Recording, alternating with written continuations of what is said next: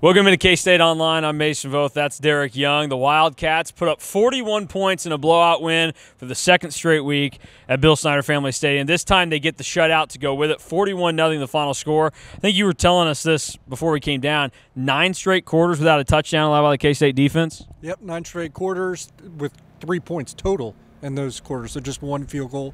I think they missed a field goal today. Houston never even got in the red zone. Yeah, Houston came close, and then when they got down there, they missed the field goal. They were at like the 28-yard line after the Avery Johnson fumble. So, I mean, there you go. Quarterbacks, we got to talk about it because it has been the most important thing on people's minds for a while now. Will Howard played a majority of the game, which, you know, I said going into the week, I thought that's what you kind of wanted. You wanted to be able to establish who the quarterback was heading into the game at Texas. And not only do I think you did that, Will Howard played pretty well today. Yeah, I mean, Chris Kleiman said it might have been one of his better games of his career. I thought what he did best was taking what the defense gave him instead of forcing the ball into some windows that he had no business doing. So one of his better performances. I don't think it's his best performance because you got to think about Oklahoma State last year, Baylor last year as well. I think this is up there. I don't know how close it is. Pretty tight. But he was really good today in terms of just taking what the defense gave him. Completed his first 12 passes for 140 yards, 2 touchdowns. It was interesting that they took him out after that. I know they just stick to the plan. I'm not going to criticize that. But, you know, sometimes, when a guy's cooking, I almost want to let him cook.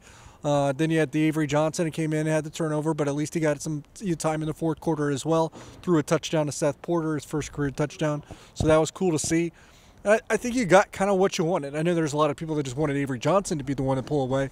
But having a quarterback in general pull away a little bit, I think was ideal heading into the Texas game because you know your team knows, who's at the front of the room and so to speak and all that. But, this wasn't too dissimilar to Texas Tech. Just kind of reverse. That game was like, okay, this should be Avery Johnson's game. Mm-hmm. And they gave it to him. And this one it's like, okay, this should be Will Howard's game. And they gave it to him. So this is a thing that's kind of tough to balance sometimes, a 2-quarterback system, but they're pushing a lot of the right buttons.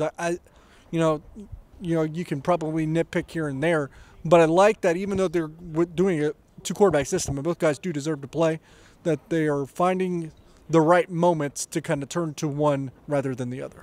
Yeah, and today, obviously, it was the Will Howard game. Avery Johnson had the fumble. We didn't see him again until later into the second half, but he came in, led K-State down the field eventually, had the touchdown, Seth Porter, like you mentioned, and there was enough good still there where you felt like, okay, everything's back on track. But today you kind of saw what could happen when you rely more on Avery Johnson at points.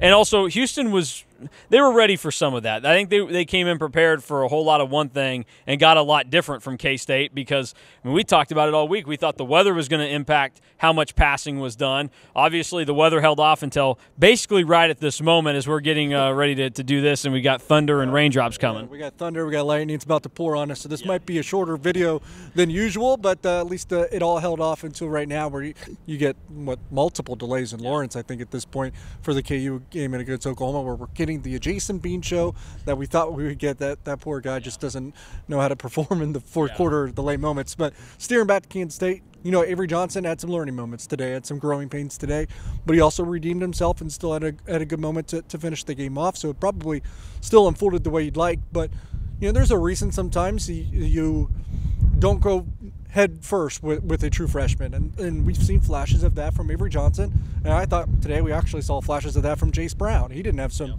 great moments, but you don't go away from them completely, and Kansas State won't. They're going to count on Jace Brown this year. They're going to count on Avery Johnson again this year. Those two guys will play a pivotal role. And probably next week against Texas because that becomes a massive matchup now. The Cats are 6-2. They are 4-1 in Big 12 play. And, I mean, you can look back and really kick yourself and say, what if with the Oklahoma State game? Because the season feels drastically different if K-State wins that game and you're 7-1 and you're unbeaten in conference play and you're probably still ranked pretty highly. But K-State has it all in front of them. If they take care of business in Austin, they put themselves in the conversation with Oklahoma as front runners to be back in Arlington. And, I mean, we'll get to the defense in just a second to finish things off. But with the quarterback thing, Will Howard, Avery Johnson, I mean, it'll be Will Howard next week, no doubt. And that's probably best-case scenario for K-State because I think his ceiling is higher for this K-State team this year than Avery Johnson's. But how much do we anticipate Avery Johnson being involved in the game plan against Texas? You'll get some of it, and he's an explosive playmaker, and that's never going to change in a given week. You're going to need that because the explosives are probably more important against a team like Texas, where it's probably going to be a little bit tougher to string along long drives like you did today. Houston's defense isn't exactly the Texas Longhorns. Texas, for all the publicity you get with Xavier Worthy, Quinn Ewers, who's probably not going to play, and maybe Arch Manning does. I mean, their best thing is their defense. I mean, they stop the run. That scares me a little because Kansas State, everything kind of feeds off of that run game. So what does that look like? But no, I'd imagine you still go into that Texas game in Austin. I don't think your approach should change. I think you need to keep the winning recipe. That's a drive or two to begin for Will Howard. That's a drive or two to begin for Avery Johnson. And from beyond that point, you see how both are going. You see how the offense is going. You see how the game's going. What you need, what the team needs, and make your decision there. I wouldn't change much. Yeah, I mean, I think I'd go into it and I would roll with Will Howard and say, treat it like you did basically the game in Columbia where he is the starter, but there are going to be plays that involve Avery Johnson and make it a little bit more versatile. But, I mean, the way Will Howard has played the last 2 weeks, there's no reason right now to assume that, hey, we need to get Avery into the mix heavily. Just have him ready for when you think it will work. But also, be ready to do what it takes to win. Be ready to call that audible if you're Chris Kleiman and Colin Klein, and do it early in the game if you don't think Will Howard has it, because K-State, the definition of their season will be how they play against Texas. They win that game, they should make it to Arlington again, and if they don't, then the season looks quite a bit different based off of what's left for you. I mean, you could still win 9 regular season games, try and make it 10 with the bowl, but you miss out on that big piece at the end of the Big 12 title. So we'll see how it looks offensively next week. Yeah, I mean, the floor is still pretty high for this Kansas State team just based off what they've done the past few weeks since that loss to Oklahoma State. But your ceiling is dictated by what you can do against Texas next week. I know you wanted to talk some defense. Let's talk some defense.